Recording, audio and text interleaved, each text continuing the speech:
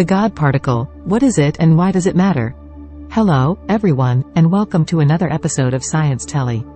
Today, we're going to talk about one of the most elusive and mysterious particles in the universe, the God particle. What is the God particle, and why does it matter? Let's find out. First of all, what is the God particle? The God particle is a popular name for the Higgs boson, a subatomic particle that was discovered in 2012 at the Large Hadron Collider, LHC, located at CERN, the European Organization for Nuclear Research. It is named after physicist Peter Higgs, who, along with several other scientists, proposed its existence in the 1960s. The Higgs boson is the fundamental particle associated with the Higgs field, a field that permeates the entire universe and gives mass to other fundamental particles such as electrons and quarks. A particle's mass determines how much it resists changing its speed or position when it encounters a force. Not all fundamental particles have mass. For example, the photon, which is the particle of light and carries the electromagnetic force, has no mass at all. The Higgs boson was proposed in 1964 by Peter Higgs, François Englert, and four other theorists to explain why certain particles have mass. Scientists confirmed its existence in 2012 through the ATLAS and CMS experiments at the LHC. This discovery led to the 2013 Nobel Prize in Physics being awarded to Higgs and Englert.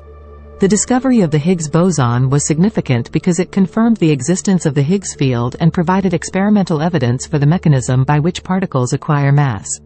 It also filled a gap in the Standard Model, which successfully describes the behavior of most known particles but initially lacked experimental confirmation of the Higgs mechanism. The Higgs boson is an extremely short-lived particle with a mass of around 125 giga-electronvolts, GeV. It decays rapidly into other particles, making its direct detection challenging. Scientists at the LHC used high-energy particle collisions to produce the Higgs boson and observed its decay products to confirm its existence. Scientists are now studying the characteristic properties of the Higgs boson to determine if it precisely matches the predictions of the Standard Model of particle physics. If the Higgs boson deviates from the model, it may provide clues to new particles that only interact with other Standard Model particles through the Higgs boson and thereby lead to new scientific discoveries.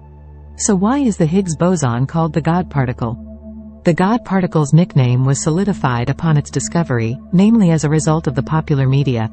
The origin of this is often connected to Nobel Prize-winning physicist Leon Lederman referring to the Higgs boson as the goddamn particle, in frustration with regards to how difficult it was to detect.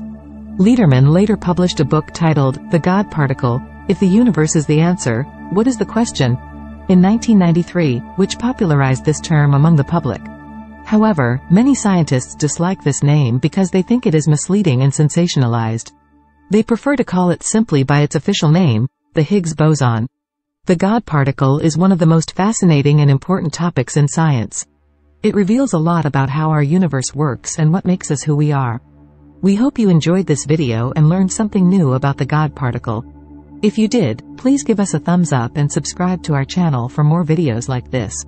And don't forget to leave a comment below and let us know what you think about the God particle.